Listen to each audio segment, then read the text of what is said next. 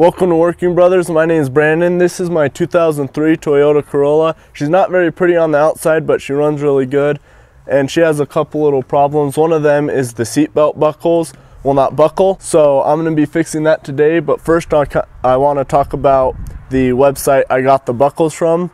It is OEM Part Source. The link will be in the description below. They have amazing customer service. I went on their site, found it on Google. I found 2 buckles that I thought were for my car, and I ordered them. A customer service representative emailed me and they told me that I had 2 buckles that were for different cars. So I gave them my VIN and they ended up finding these 2 buckles for me. Another thing I want to point out is their prices were super good. With shipping and everything, it cost about $75 to get these here. I went to Toyota to see how much the OEM parts directly from Toyota would cost. It was about $250 for both buckles, and I was not ready to pay that. So let's go install them. Something I want to point out right here is the driver's side has the bigger wiring harness, the thicker wires, and the bigger harness into the seat belt, and the passenger side has less wires, it's smaller, and it hides up in there a little more. Okay, so first thing we got to do is we got to unbolt the front seat.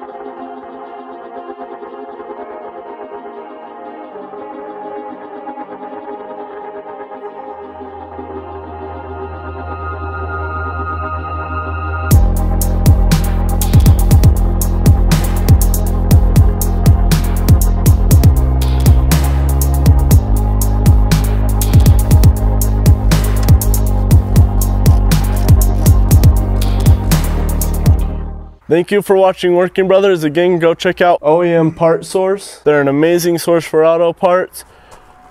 And we didn't get to the passenger side because, as you can tell, it's getting darker and our video quality is starting to go down. I'll just kind of explain the passenger side. It's pretty much the same thing. There's the 4 bolts to remove the seats, the nut to remove the buckle, and then the wiring harness. If you have any questions, go ahead and leave them down in the comments. Go ahead and give us a thumbs up and click the subscribe button down below for more Working Brothers content. Thank you.